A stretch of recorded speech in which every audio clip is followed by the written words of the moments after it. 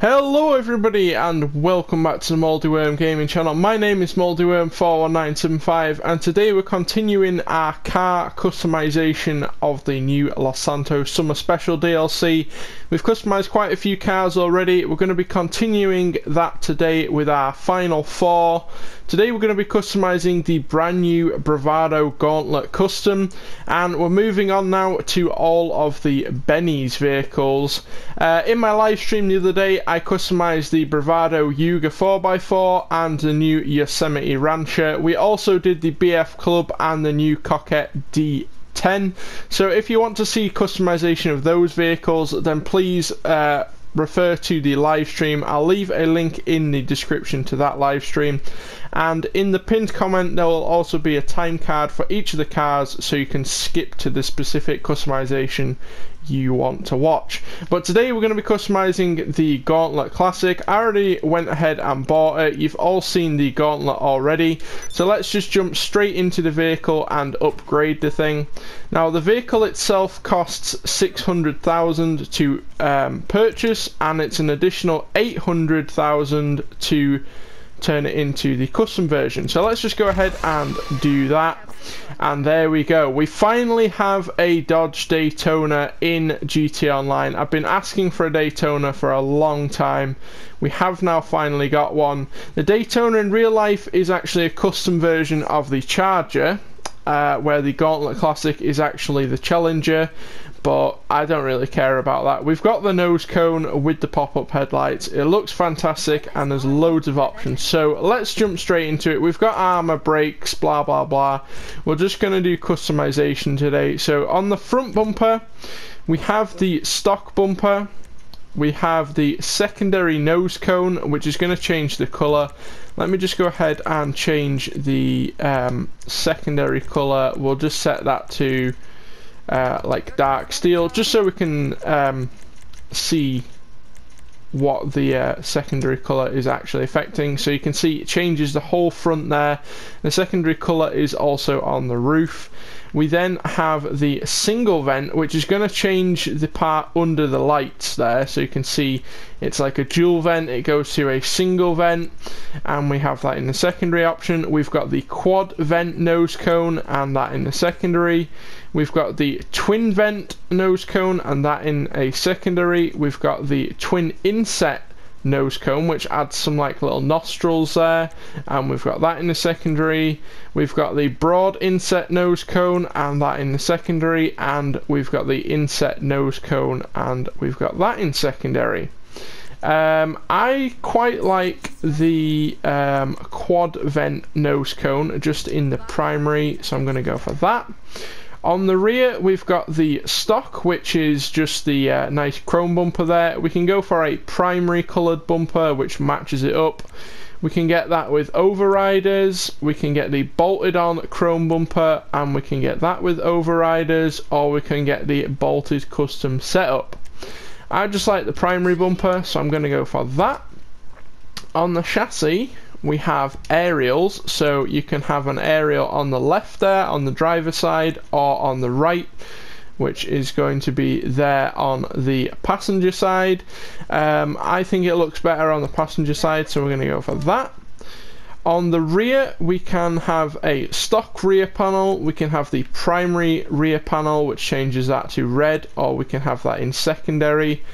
I quite like it just in the stock black, so we're going to leave it like that. On the interior we've got the primary half cage, which is just going to be a half loop in the back, and we've got that in secondary. We've got the primary full cage which goes through the dash, and we've got that in secondary, and then we've got a padded version of that in primary and secondary. But I'm not a huge fan of roll bars, so we're going to leave that for now.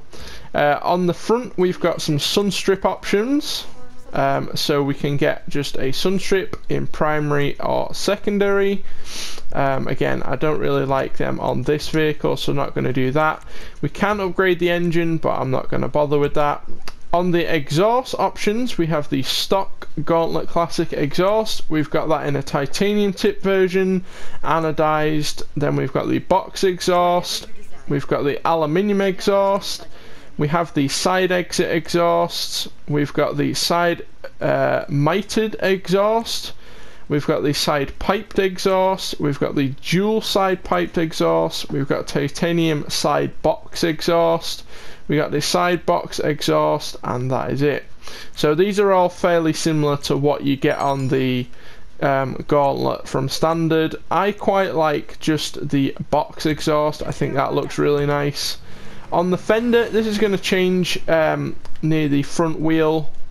So we've got the Gauntlet vents, so the fender inlet vents, that's just going to be there near the mirror. We've got the primary vent scoops, which is just under the Gauntlet AC badge by the front wheel. We've got that in a chrome version and in carbon. We've got fender ducts, and we've got that in chrome or carbon.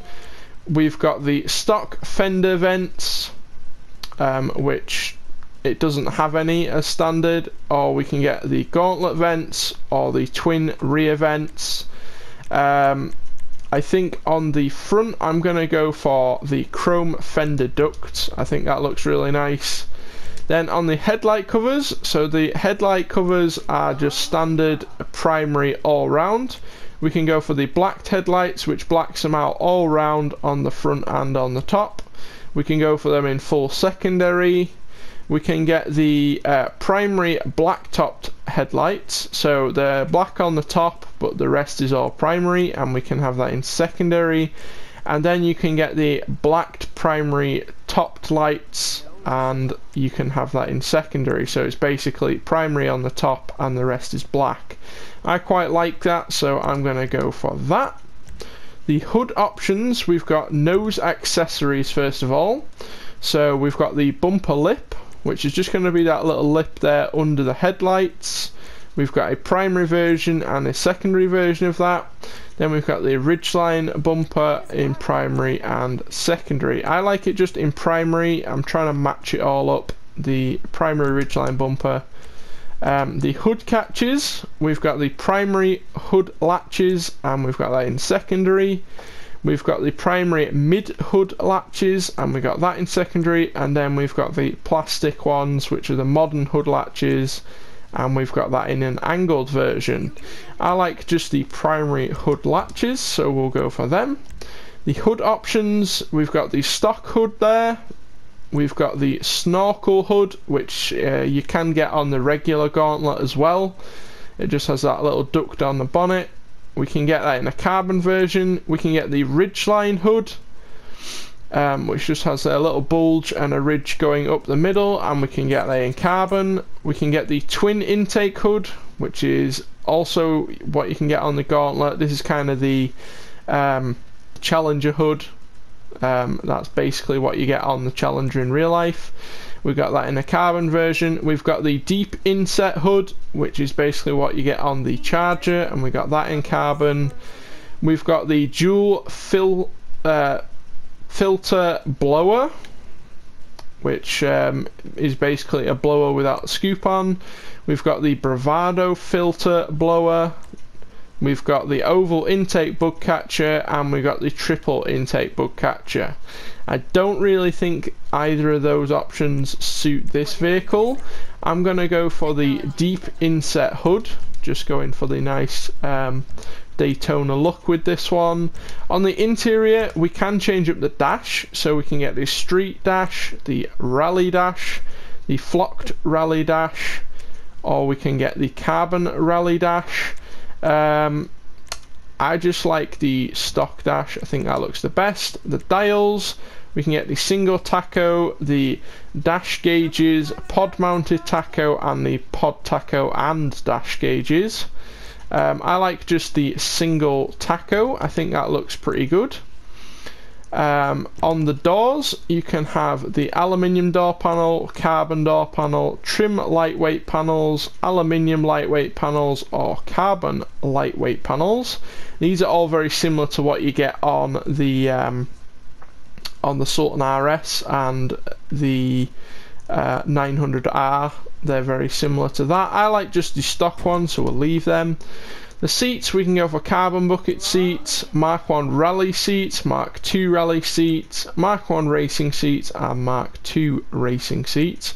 I like the Mark 2 rally seats. I think they look nice. Steering wheels. The stock steering wheel is actually very nice. It's just that 3-spoke with the Bravado logo. It does look very nice, but I want to change it up for something else. Something like the Sprint Clubman. That looks very nice. The light colour, we'll just set that to ice white so it's a bit clearer. We can obviously change up the lights, so we could put xenons, but I do like the stock lights, them nice old-fashioned yellow lights. Liveries, we have the stamped Bravado, we have the Gauntlet AC, which does also affect some of the spoiler options, which we'll see in a moment. We've got the black version of that and a red version of that. We've got the number 36 Baracho, which is actually supposed to be like the King from Cars, the Plymouth Superbird from the Cars films. It's basically supposed to match that livery. We've got the Rally Racer, we've got Bill Gecko, we've got number 3 Demon Oil, number 5 Tritone, and we've got number 3 Hotshot Tenson. I quite like the white gauntlet, that looks very nice, so I'm going to go with that. The mirror options, we've got the stock sort of gauntlet mirrors. We can go for a chrome version of them, or a secondary version, or we can get the Daytona bullet mirrors in primary or secondary. I quite like them in primary, so we'll go for that. The plate we'll set to black and yellow. The respray options. Now, I feel like a dark green would be quite nice for this. Let's have a look. Something like racing green. That looks very nice. The secondary we'll just set that to matte black for now. We're probably going to change that anyway. The roof options, we've got the stock, which is just whatever the secondary colour you choose. We can have the primary roof, we can have the vinyl roof, or the carbon roof. I'm just going to go with the primary roof, match that to the rest of the car. The skirt options, standard, is just what you get on the Gauntlet Classic, just that nice chrome strip at the bottom. You can go for a custom chrome skirt, you can go for a primary version of that or secondary. You can get the ridged skirt, which is chrome, you can have that in primary or secondary, or you can have the competition skirt in chrome or in secondary. I like the primary ridged skirt, so I'm going to go with that. The splitter options is just going to be under the nose cone, so we've got the splitter panel, we've got the primary version of that, we've got a pointed panel splitter, and we've got a primary version of that. We've got the twin wedged splitter and a primary version, the full wedge splitter and a primary version of that. I like the pointed primary panel splitter, that looks really nice, so we'll go with that. On the spoilers, we have the ducktail spoiler. Some of these are going to be very similar to what we get on the regular Gauntlet, some of them are new. So we've got the ducktail spoiler, we've got the inset ducktail spoiler, which just has like a little cutout there. We've got the low level spoiler, and we've got that in primary or secondary, and that obviously matches up to the livery now as well. We've got the bolted on dovetail spoiler, we've got the primary super spoiler, which is basically the Daytona wing, and that also does match up with the livery. We've got that in secondary and primary. We've got the primary race spoiler, which is just like a different sort of version of that, like a more modern sort of look, and we've got that in secondary, and in carbon as well. We've got the Mark II primary race spoiler, which has those like little strut braces going down to the centre of the car. We've got that in primary, secondary or carbon. Then we've got the Mark III primary race spoiler, which just has 2 strut braces, so it eliminates that middle one. We've got that in primary, secondary or in carbon. But I quite like just the primary super spoiler, just a nice classic Daytona wing. It matches up with the livery really nice, so I'm going to go with that. The suspension, you do get a fairly decent drop in suspension if you go for the full suspension drop. I think it looks good on this vehicle. It looks more aerodynamic, and that is what these cars were built for. They were built for NASCAR. They were built for aerodynamic purposes, so I think that looks good. The transmission and turbo you can obviously upgrade if you want to. The wheels, I feel like some street wheels on this, some nice low profile street wheels, maybe the Big Mamba, and we'll paint those in black. They look really nice. And do we want any tyre lettering?